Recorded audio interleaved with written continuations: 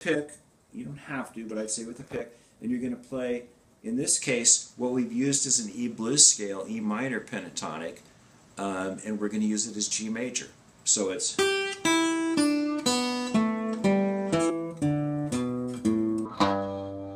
I'm going to say when you stop it, go like this, make a G chord. You could go... whatever, but yeah. I'll do that oftentimes, or I'll end it with the right finger, the ring finger. Okay.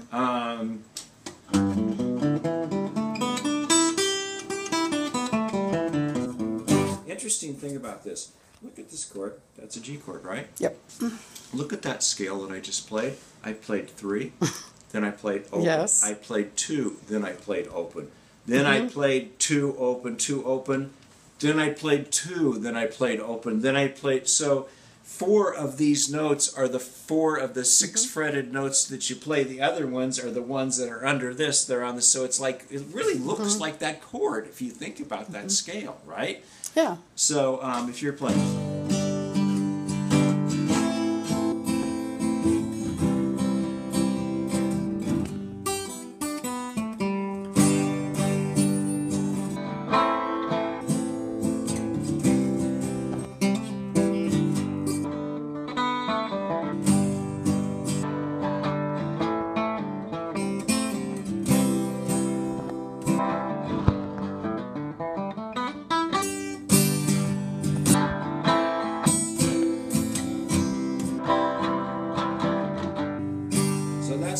using that scale, I can't play both things at the same time. That's so awesome. But that's basically how that works.